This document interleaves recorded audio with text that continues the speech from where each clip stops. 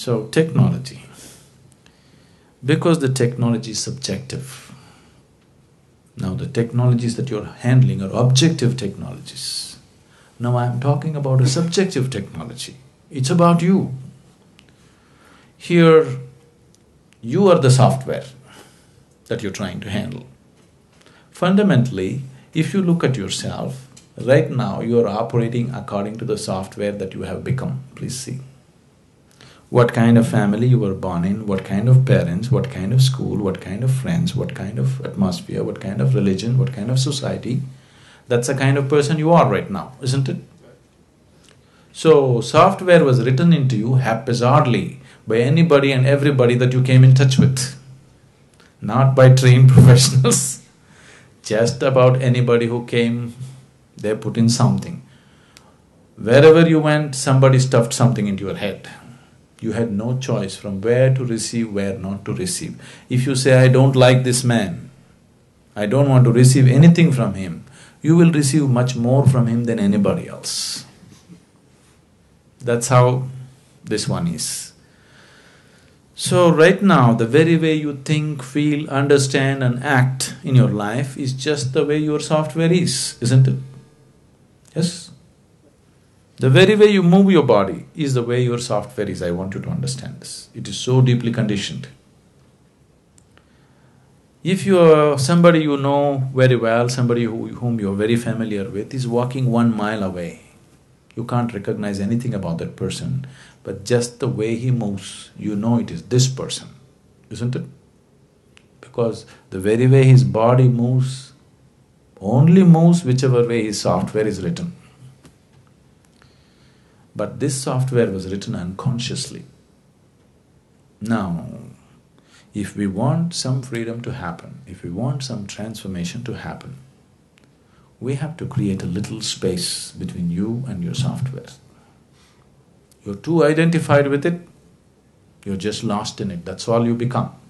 Now you have to create a little distance. You've heard of a word called Buddha? If I say Buddha, probably you always think of Gautama the Buddha. Gautama is not the only Buddha. That's not his name. He became a Buddha. There have been thousands of Buddhas, and there still are.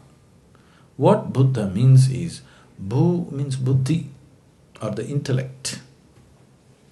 Da means dada, one who is above. One who is above his intellect is a Buddha. Once you are above the intellectual process, suffering is finished in your life, because all suffering is manufactured there in your logical mind. When you are into your intellect, when you are stuck in your intellect, you are a non-stop suffering human being. Wherever you put, you have a way of creating some kind of suffering. Your fears, your anxieties, your tensions, your stress. Just see, people are capable of suffering just about anything. Yes? Isn't it so? People are capable of suffering just about anything in the world. Please see. If you're not educated, you will suffer that. If you get educated, you suffer that. If you don't find a job, you'll suffer that. If you find a job, you suffer that. If you're not married, you'll suffer that. If you get married, you suffer that. If you don't have children, you suffer that. If you have children, you suffer that, isn't it? People are capable of suffering just about anything. This is the nature of the intellect. Once you are into the intellect, this is how life is. If you are below the intellect, you won't suffer so much. Animals don't suffer as much as you suffer. Physical things, if they're taken care of, they're quite okay. They don't have the kind of suffering that human beings know, isn't it? So if you're below the intellect, you don't suffer so much. Like you asked that question. If you're above the intellect, you're a Buddha. If you're below the intellect, maybe we can call you Buddha. If you're in the intellect, non-stop suffering. So, to avoid suffering, people are inventing many ways to go below the intellect. Excessive eating, alcohol, excessive indulgence in physical pleasures. These are all the ways you're trying to avoid the torment of the intellect for some time. You get drunk and you feel good for a few hours, but then life will catch up with you with more intensity. It won't let you go. Now, this being which was below the intellect somehow evolved into the intellect. The only way out for this is to evolve beyond the intellect. So, the fundamentals of yoga, the technology is how to go beyond this. So, how to do it now? Subjective technologies cannot be explored in uncommitted atmospheres. You need a very committed, focused atmosphere, otherwise it will not be in your grasp. It's not a teaching, it's a method. To implement a method, you need to be in a certain way, in a certain level of commitment, in a certain level of receptivity, otherwise it doesn't work. Because, see, now if you go into a chemistry laboratory, you take this chemical, if you put it into it, something happens. But if you're not willing to put it into it, if you sit here and think and think and think, what will this do, what will that do, you will come to all kinds of wrong conclusions. Till you put it there, you won't know. Maybe it'll explode in your face, but till you put it there, you will not know what it is about.